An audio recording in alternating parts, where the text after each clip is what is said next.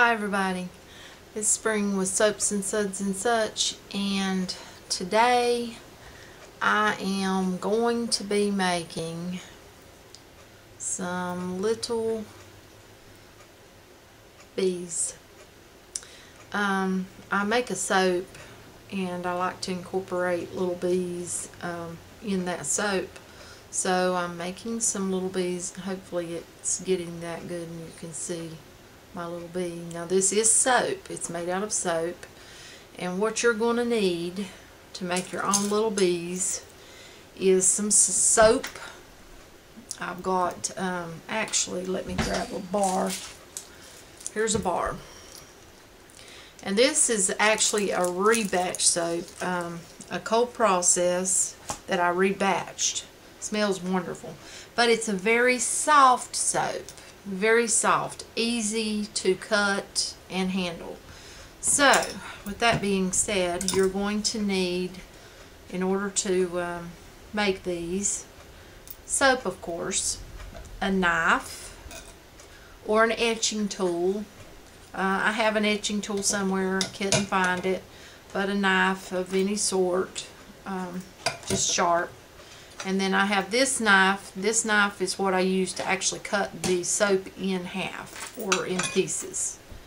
And then what I like to use is a razor blade. Now if if you're not really good with razor blades, I wouldn't suggest that because you can get cut, believe me, I know. And then you're going to need some paint brushes, and I like these right here. I've got fine ones, if I can stay in the camera's view, fine ones and a little bit finer, and to the tiny tip. Okay, then you're going to need some mica, whatever color, or pigment, or activated charcoal, which I don't like to use activated charcoal for this. Now if I'm making just if it's going on a natural soap, and I don't, say I'm using yellow soap, that where the bases come out to be like a beigeish yellow, not really yellow, for the natural soap, or a brown, then I might use activated charcoal to do with the painting, because you're going to be painting this soap. And then you're just going to need the colors that you want to use, and you're going to need rubbing alcohol. I use 91%. I like it better. Something to put your mix in, and I'll show you how to do that when we get to it. But I have another bee here that's cut out. This is his body, his head, and his wing, and then the other wing would be supposed to be back there. So now to make this easier on yourself, now me, a lot of times I will just freehand it, and the way I do that is just find my piece of soap, take something, you could take like your razor blade, etching knife, and just make your shape of whatever you are cutting, and without going all the way through. Then you're going to go all the way through to cut it out. Now if I were carving soap, I would want a harder bar. Say I were making a frog, or something that's got some height, width, I would want a harder bar, because these, it being this soft, it's very easy to take off too much, or it break, such as that. Now the easiest way, if you're not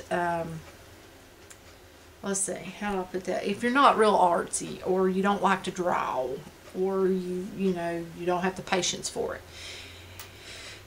if you don't, because drawing on this is a little bit different than drawing on paper, but just kind of sketch it out something like that.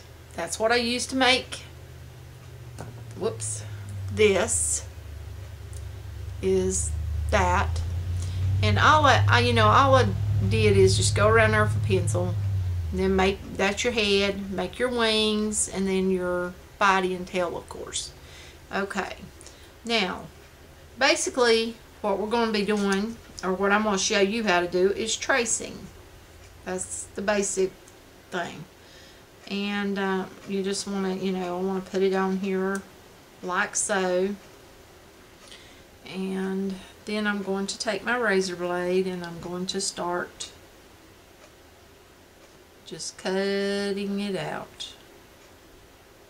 But now I'm using thick soap. Where I'm making most butterflies, I would use thinner soap. But since I'm making a bumblebee, I want it to be thicker. And don't worry about the little, details. You can clean up your cut after you actually get it completely cutted, or cut. No such thing as cutted. But just like so, just kind of rough it at first and then go back and do cleanup.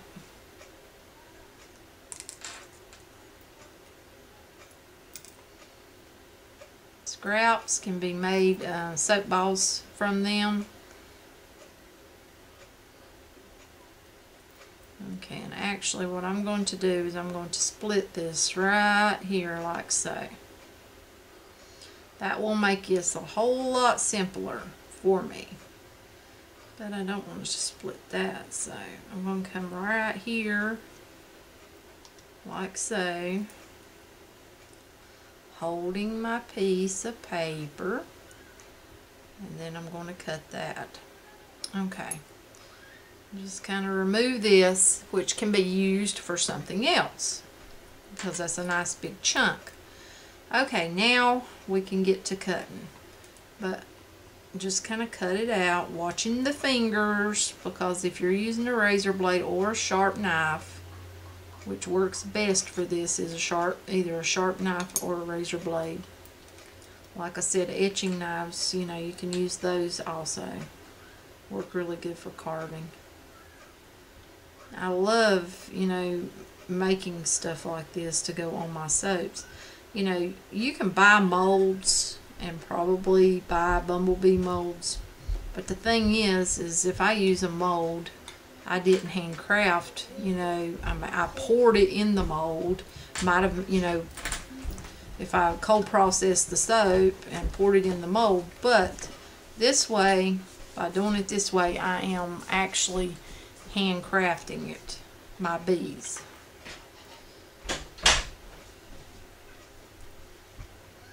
Just like my butterflies. And I did make a video on that. If you missed it, I've got a video on it, so check it out.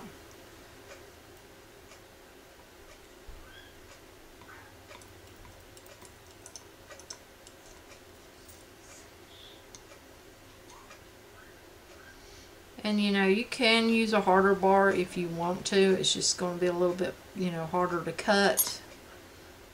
Okay, that looks pretty good. I have to clean up that corner, but you see we basically got the shape there, so we remove that. Okay, and it's gonna look a little scary at first, see there, and this, the shape and all, but I'm going to clean it up just a bit.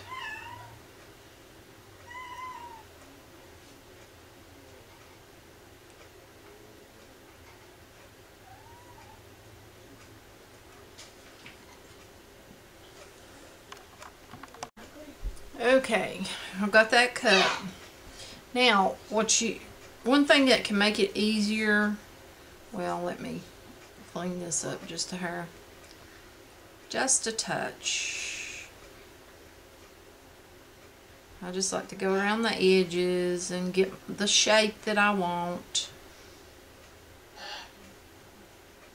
You might not have got the shape that you want, from that first cut, so just tidy it up like so.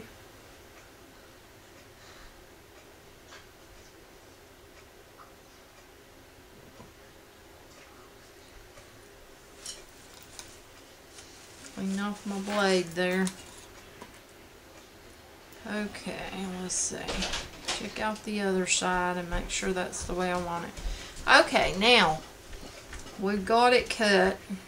So now we need to make our like shape for our wings just to give us an idea. So I'm just going to take just the very point. Okay, now this is the head. So I just go right along there like that right there. Just giving myself just a little bit of something to, you know, go by. Then you've got your body, which comes right around like so. And on this side like so. Okay. And then we've got our wings. And I'm just getting an idea here of where I want to put my wings. Okay. Now you can do your, you know, your bumblebee lines on here if you want to. I usually just paint it, just kind of get an idea. So we've got that. Now, let's see. I don't know if we can fit one of him. I hate to waste soap. So let's see what we can do here. Okay. Now I'm going to cut it. Start right here and work my way out to the edge. Then I'm going to start right here.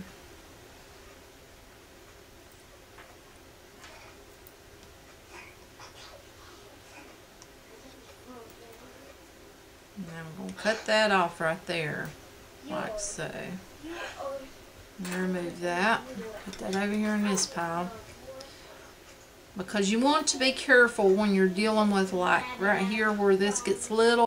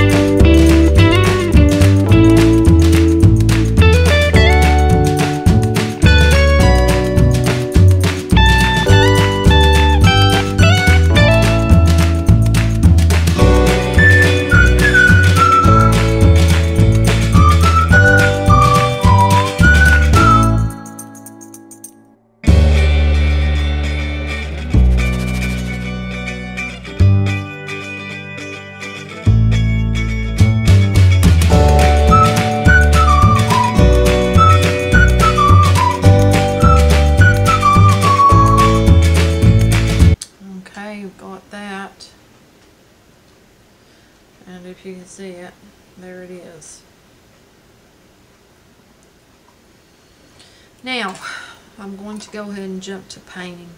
And you can do, you know, all shapes of bees, all kinds of bees.